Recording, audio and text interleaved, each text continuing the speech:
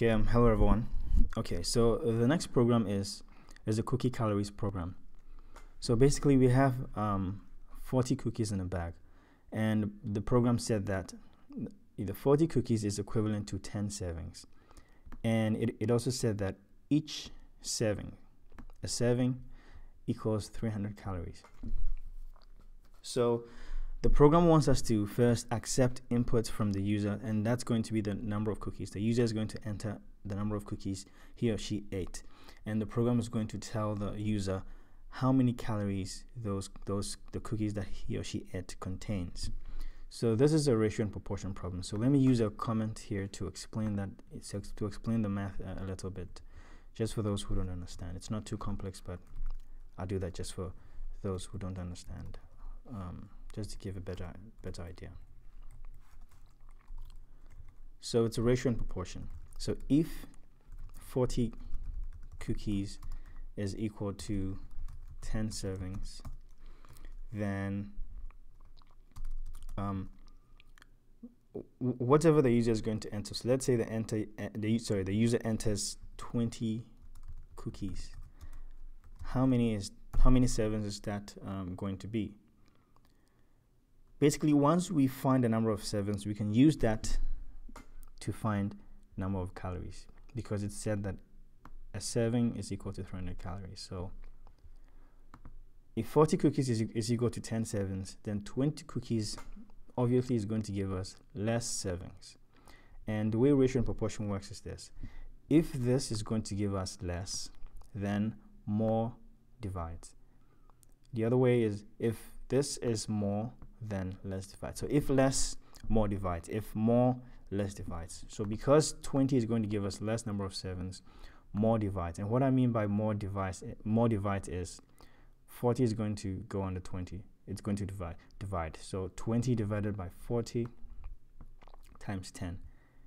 If this was, let's say, 50, because 50 obviously is going to give us more servings, because 40 gives us 10.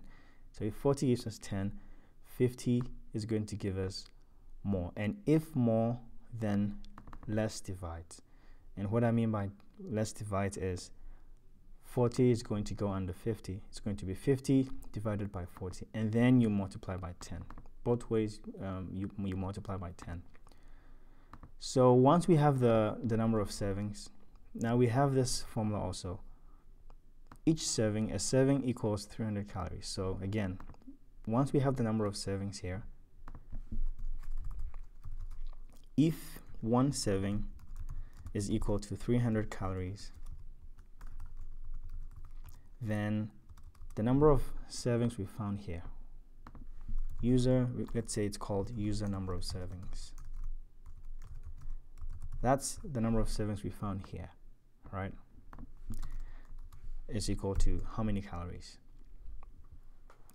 So in the same way, let's assume the user number of servings. I don't know what this comes out to be, but let's assume the number of servings is, let's say, 7.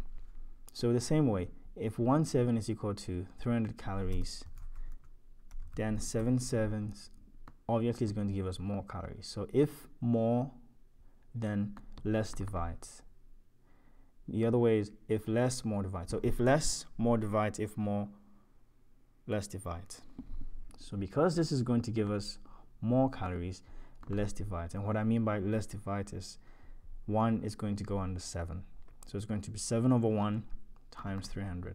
If this was, let's say, 0.5, obviously it's going to give us less number of calories. So if less, more divides. And what I mean by more divides is the one that's more, 1 goes under 0.5. So it's going to be 0.5 times 300. So you realize that both ways you're always going to divide by 1.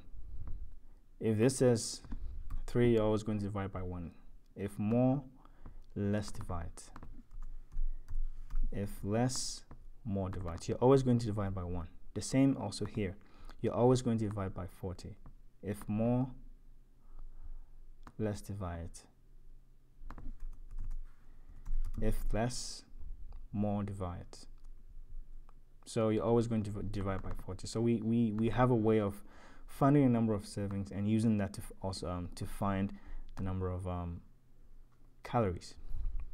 So I know I talked too much, but I just wanted to point this out just to make it clear for those who don't understand it. All right, so I'll go ahead and I'll create the class.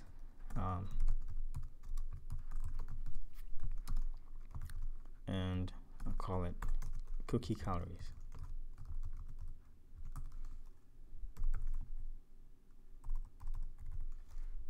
And then I'll create the main method.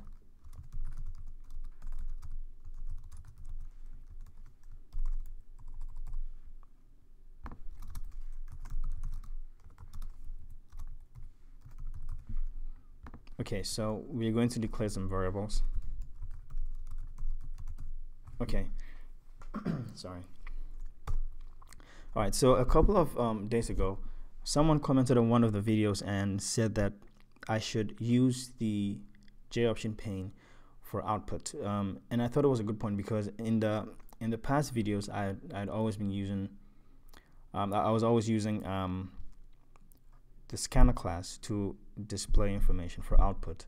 So because of that, I'm going to use the JOption pane for output in this program, and in future programs I'll be using I'll be mixing them out. It's either I'll use the JOption pane or I'll use the scanner class. Okay, so since I'm going to use the JOption pane to display information, we need to tell the program where it's found, and to do that we import it. So it's going to be import javax.swing.j option pane, J capital, O capital, P capital.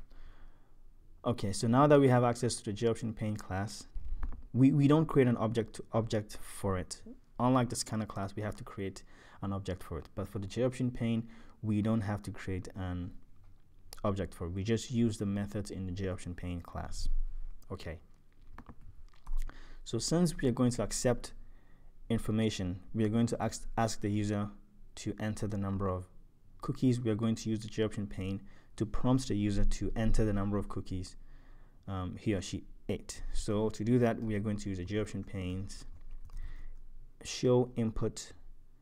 We're going to use the JOption pane's input dialog method, show input dialog method. So it's going to be JOption pane dot show input dialog, and it takes an argument. An argument is going to be the question or the message that you want to type or to enter to the user. So in this case, it's going to be please enter the number of cookies. And if we use this and if we accept the input, we need to store it. We need to store it in a variable so that we can use it later on.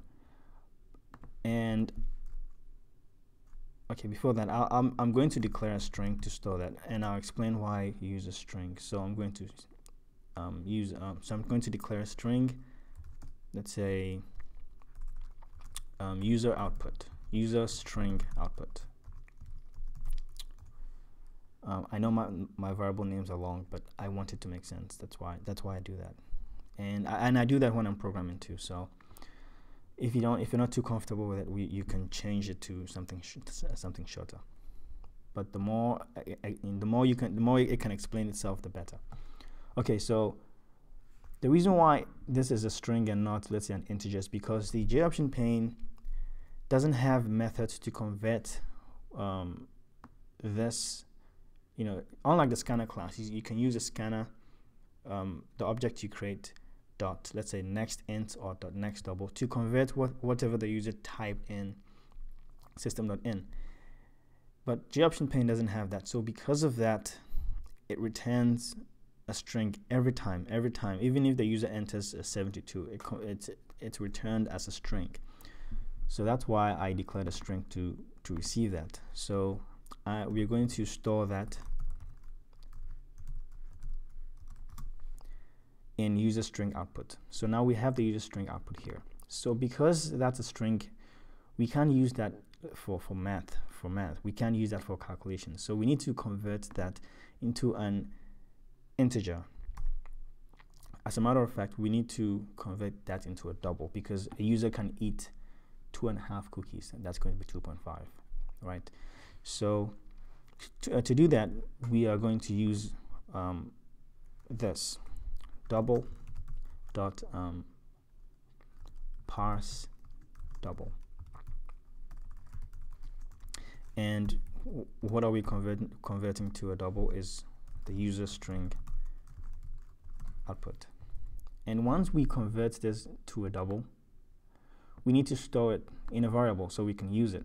So I'm going to declare a double to store the number of cookies. It's going to be user number of cookies to represent the number of cookies the user ate. And once we convert it into a double, we store it in user number of cookies.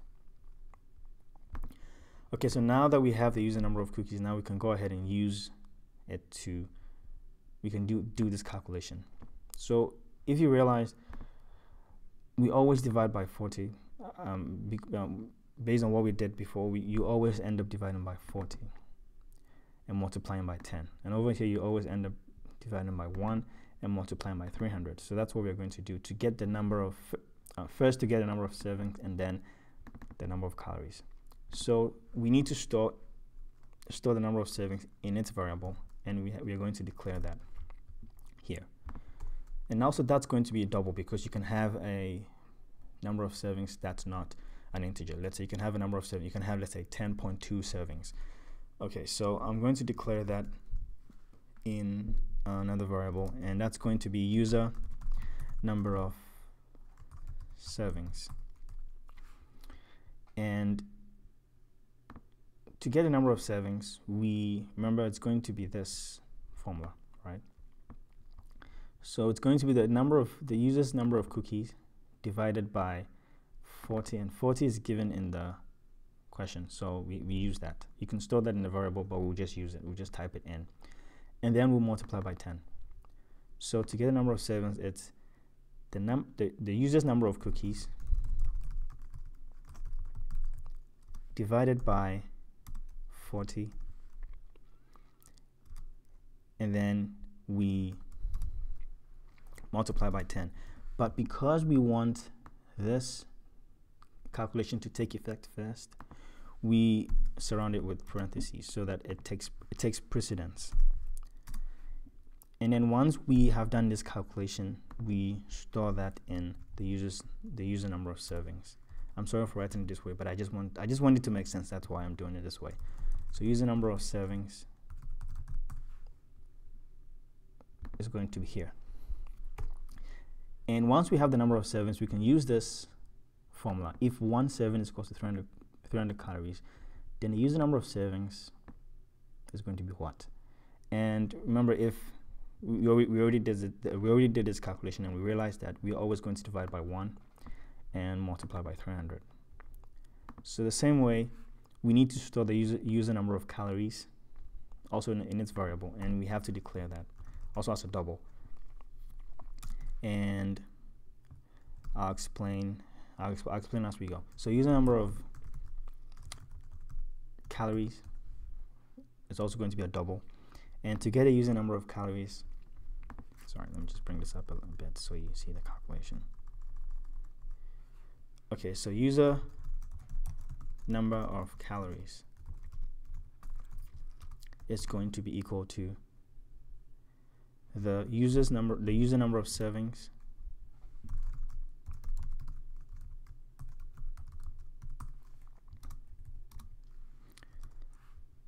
divided by 1,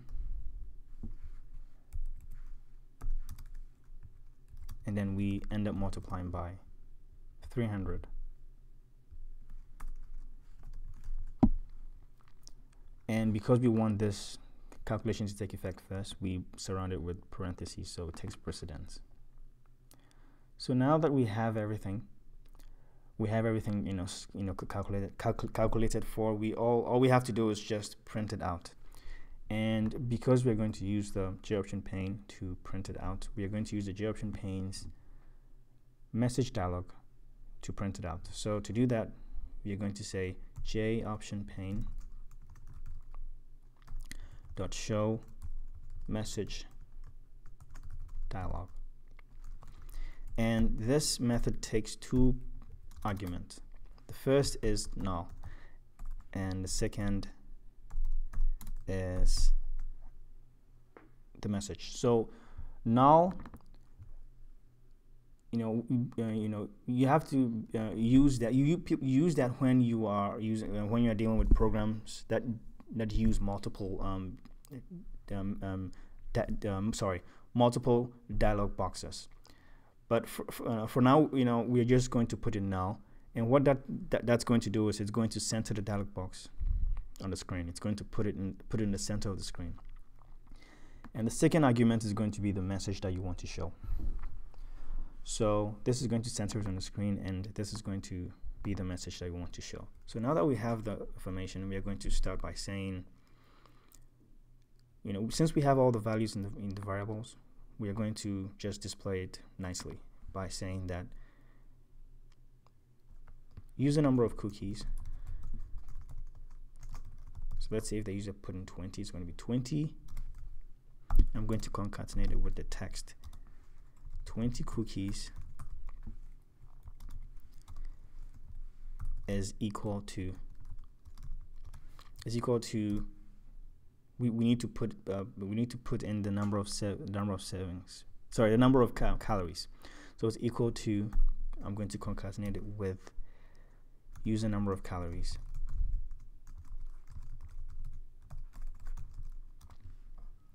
and I'm also going to make this look nice. I can break this, so don't be lost with that.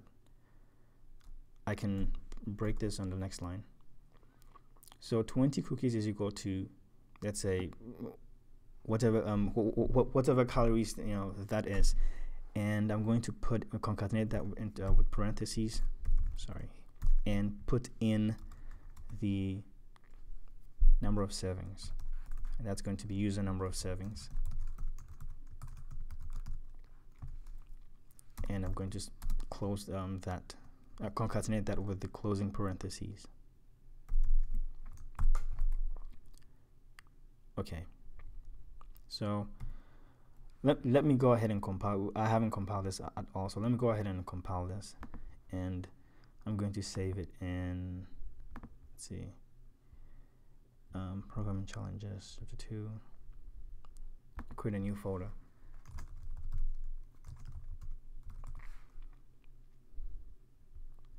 and I'll save it here. Okay, we have some errors. Okay, so let's see what's the problem. Cannot find user number of calories. Okay, so that I declared the variable as user number of calories with a capital O here, and over here I use a small o, so it doesn't know what this is. So I'm going to delete it and put a capital O, and I'll compile it, and basically it compiled without any errors. Okay, so I'm going to run it, and I'm going to test it by putting, let me go ahead and cancel this, and this is fine. The reason why it's giving us this stuff is because when you hit the cancel button on the JOption pane, it returns null, and that's why we're seeing this. It's not too much of a problem. It returns null. So I'll go ahead and compile it. Before that, one more thing. Anytime you're using the JOption pane, you have to end it with system .exit, and you pass in 0. And what this does is this. When you use the JOption pane, it's required that you put in the system.exit, because the JOption pane it causes another action to happen. It creates a thread, and if you don't terminate that, it's going to keep running even if the program hits the end of main. Even if it hits the end of main, it's the thread is going to keep running, and you need to terminate that. And it takes in a 0 argument, and even though most of the time this 0 is ignored, you can actually receive the 0 outside the program in a variable, and test to see let's say test to see if 0 was received, and if 0 was received, it's an indication that the program run successfully. but most of the time it's ignored. This 0 it's ignored. But like I said, you can receive it, you could pass in anything, and you can receive it outside the program to test what it was. And if the program manages to reach this line, it's going to send out 0.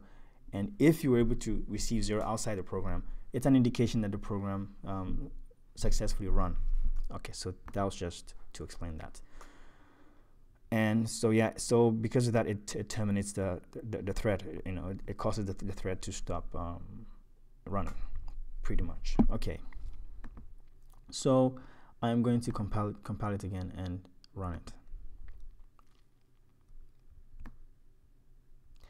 So the program said that, cancel it again, and again ignore this because it's a return null. 40 cookies is equal to 10 servings, right? So we are going to get 10 servings at end. Over here, number of servings, I'll put in servings so we can see cookies is equal to number of calories.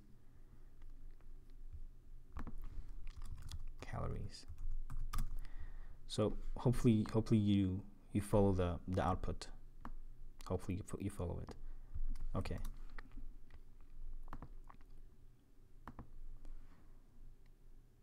Okay, so 40 cookies should give us 10 servings. So okay, so 40.0 cookies is equal to 3,000. You know, let's say 0.3000.0 calories, and that's equivalent to 10.0 servings. It makes sense. It makes sense. But the way it displays is a bit awkward, right? Because we declared them as doubles. You can use typecasting to convert any of these values to integers, but for example, if you convert it to integers, it wouldn't be a good idea because okay, so let's do an example. All right. To convert this to an integer, so that it can be displayed.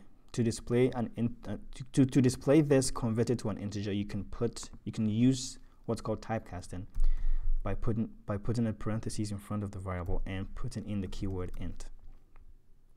I'll compile this and run it. If the user puts in 4.5, meaning I had 4.5 cookies, that has been converted to an int, and when you convert it to an int, it drops off the 0.5. So that's a problem. That's a problem. So don't convert it unless you know it's needed in your program. So instead of showing 4.5 cookies, it's going to show 4 cookies because you converted it into an integer, and when you convert it into an integer, it drops off the 0.5 and keeps only the 4. So if I hit OK, it says 4 cookies instead of 4.5 cookies. In the program, the calculation may be right, but the way it's displaying is wrong. It's bad. Unless your program needs it, then you can convert it. Now we can go ahead and convert. Actually, we can't. We can't go ahead and convert it because each of these is giving us a decimal. We are getting 1.125. So if we convert it, it's going to be a problem. It's not going to print out the right number of calories or servings. So only when it's needed, only when you know that the output is going to be an integer, only when you know that the output is going to be an integer, then you convert to an integer. Maybe in the calculation it needed to be a double for it to calculate well. But when you are displaying it only when you know the output is going to be, let's say, 2.0 or 3.0, always going to be an integer, 0.0. Then you convert it to an integer so that it displays well. But for now, it works well, and this makes sense. So if I put in, let's say, 9, let's do test it again.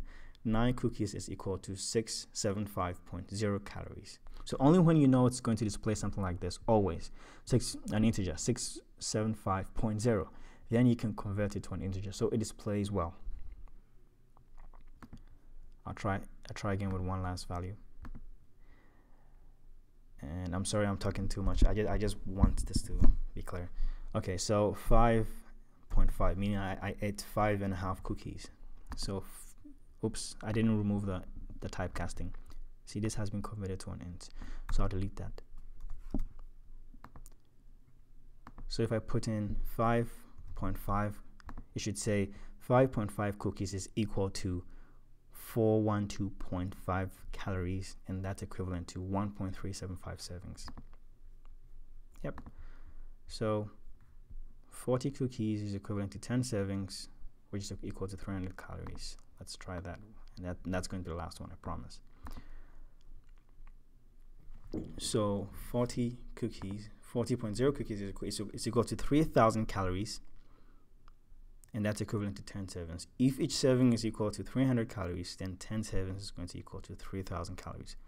So that was it. I'm sorry I made this long. I'm sorry I talked too much, but I just wanted it to be clear. So go through it, and if you have any questions, please comment down below, and I'll do my best to reply to them. So as always, thank you very much for watching, and I'll see you in the next program. Bye-bye.